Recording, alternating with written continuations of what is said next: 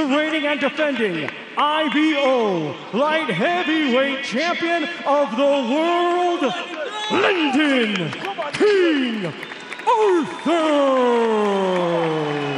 The reigning and defending WBA Super Light Heavyweight Champion of the world, Dmitry Bivol. Right, lads, you're not expecting you both. You obey the instructions at all times. When I tell you to break, you both break clean. Defend yourselves at all times, and the best luck to you both. Touch gloves.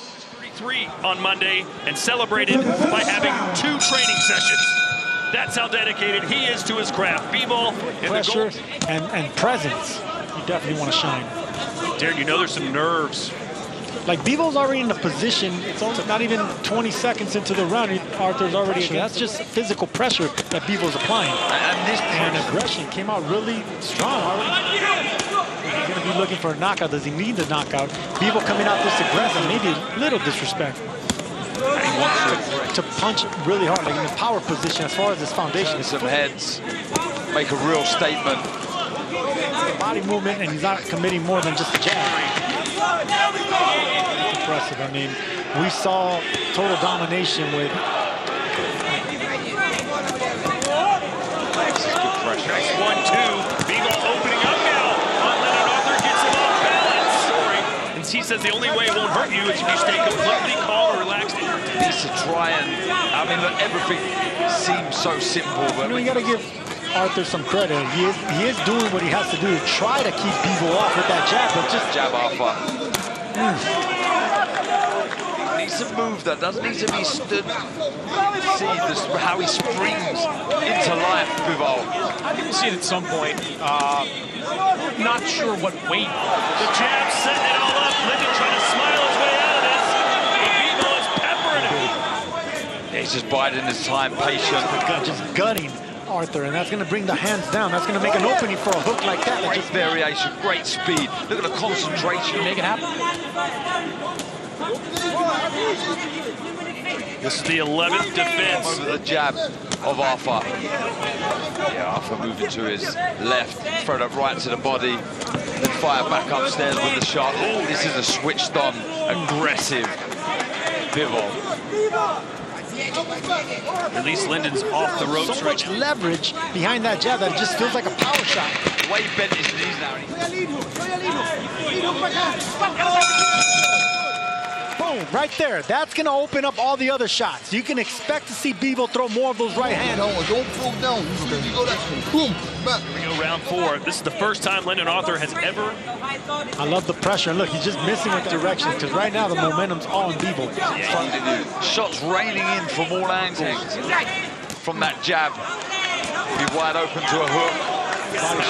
Bivol? No, Arthur. To be predictable. You've got to have lots of easy response. Arthur, because there was signs at the end of that full switch off for a second, and down the stretch, that is really draining, like I say. Draining do something different, Sergio. Yeah, and you know what? More authority behind the jab. Mean it eyeballs onto a left hook there, good shot. You know, find a way to land a punch. I don't know where to place the shots, but it's almost as if he's trying to walk Bivol onto a shot. And then soon it'll be physically draining because you keep getting wore down by punch. You can see that he's still in it. Bivol's got that right hand locked and loaded. Too cute to get caught with anything that's coming back. Chris, you just heard Sergio say his game plan's doing. Round 5, scheduled for 12. And I'm talking about to the gut.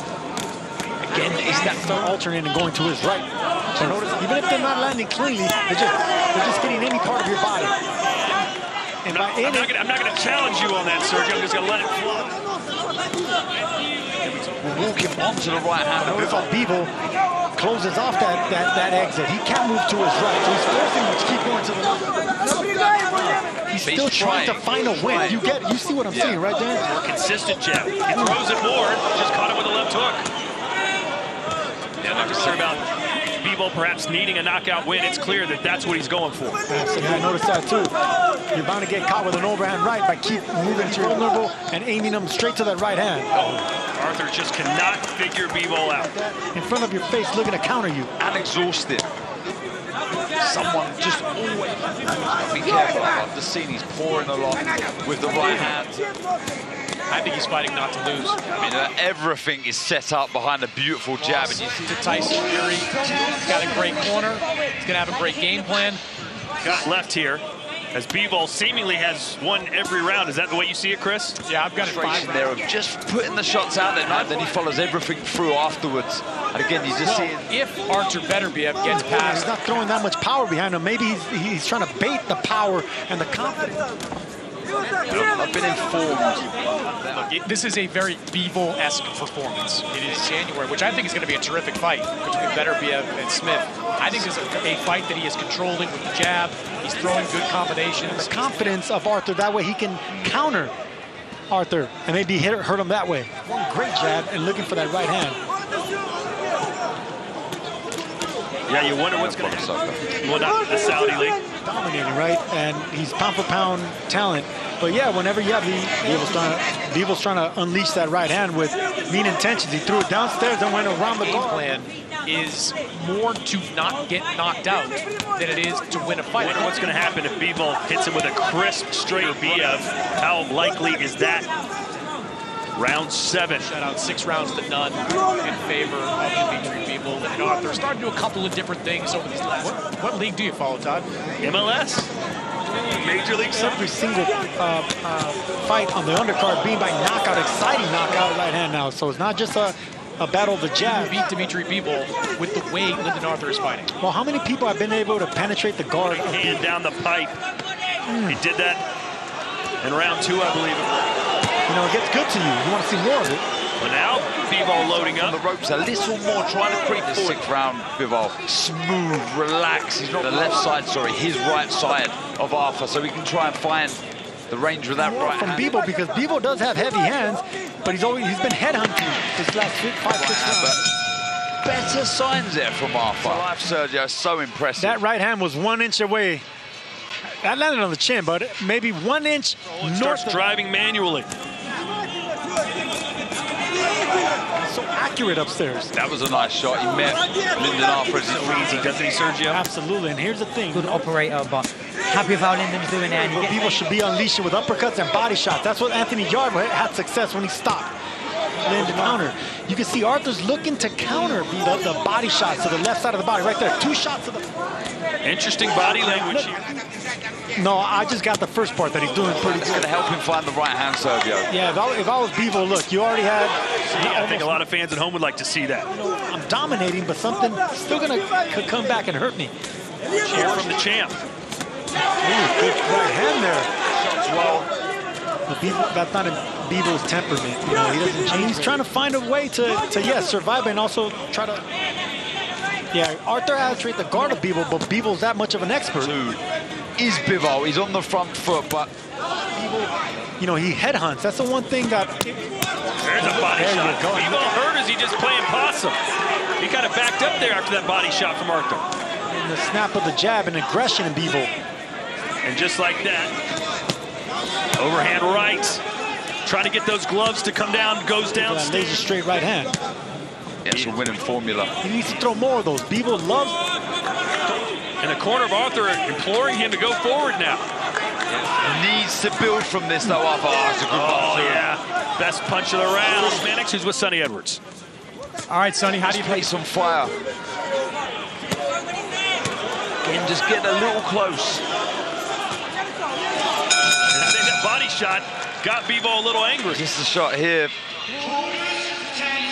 Again, a lovely jab.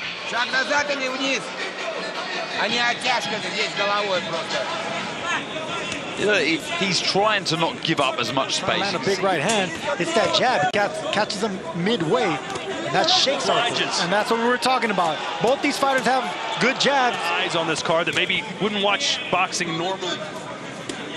But I think that's why you want to see more, because you know left, got the finish. That's a good point. Let's see if Bivol can do the same. Still some time to go. With his lower body, with his foot positioning, he puts you in the place he wants you, not the place you... Bivol has... But one has a great jab, and that's what's actually doing the damage right out of character, just to make a few more fans or be a little bit more popular. That can cost them sometimes. I saw the names, and after the performance of Daniel Dubois. I'm sure fans can't wait. 76 landed by Bivol, 35 for Arthur, and that's basically what the stats said. Do you think maybe one Chris Mannix? Have you given one to Arthur? Not at this point. It's not 2 steps forward. He sees the face of Lyndon Arthur. He knows. He's the armchair fan for entertainment value. He's boxing well. You know, we're seeing every single shot. And keep in mind, Bivol was listed as a 25-1 favorite. He was good feet. Yeah, these are really stiff jabs, and now he's back to Arthur. In the goat. He did. He picked up knockouts that way, though. Stop your pal Peter Manfredo that way. He's in control. One favorite. He was expected to dominate this. The only question was, can he get the finish? He caught Arthur getting a little bit aggressive coming forward. Pounds his chest, says, bring it on, Bivol. We want to see more of that. Technician, tactician, very, very good. Is he going to let Bivol, or is he going to let Arthur off the ropes? He's going to work it, and that body shot sends Arthur down. And that's what I've been calling for, the body shots. Sometimes when you can't get the headshot, go downstairs. That's exactly how Anthony got them. So Bivol gets the knockdown, but not quite the knockout. 3 minutes is an eternity when you're hurt to the body. That fight being stopped. The referee was right there, ready to step in. The referee was literally starting to step in and stop this final round. And now he's on the front foot. Nice jab. Going straight, uppercut open right there. Left hand from Bivol. The referee's having a stoppage. And we got to give credit to them. Score something spectacular himself. This fight is not winning rounds, but this is a great onslaught of shots. Arthur's got to throw something back, and he does. Can Bivol do something similar? Imagine. Lyndon Arthur fans are certainly. I don't think we will. I think that was Bivol touching him to the body again. There it was. And here he goes. We're certainly hoping that's the case. See the referee taking a close look. This is what you asked for, Chris Mannix. He's letting his hands go. Uppercut. Bivol needs to throw an uppercut. Everything's going around the said. 15 seconds to go. Can his credit is going to go 12 full rounds with one of the best pound-for-pound fighters in the game. Yeah, he can be proud of himself for sure. Absolutely, he can be. But Bivol there's more. We know there's more. We see glimpses of it there. All in favor of your winner by unanimous decision, Dmitry Bivol. I could say that it was good sparring for me. Yeah, as good as everyone thinks he is. I believe he'll beat Beterbiev. No excuse. He's a great fighter.